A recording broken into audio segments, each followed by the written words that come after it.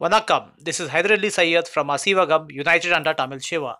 She says, is yoga permissible? Now, yoga is something that some people consider it as a philosophy, others consider it as part of a religion, and some look at it as merely exercise.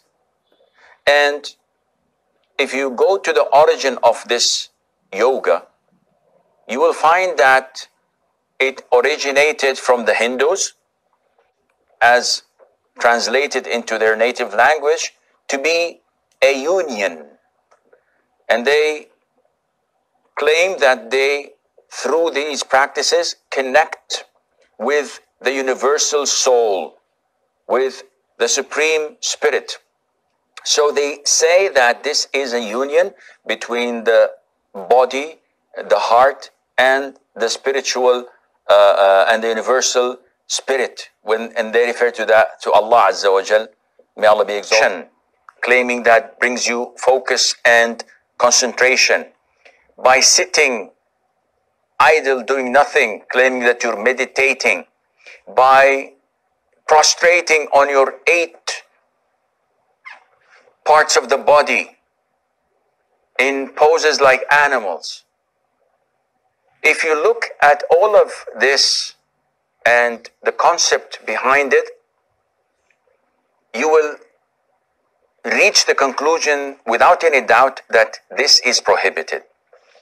First of all, because it goes against the aqidah of Tawheed, the issue of uniting with Allah Azza wa Jal, the issue of being as one with the universe, etc. All of this is contradictory to Islam and its teachings.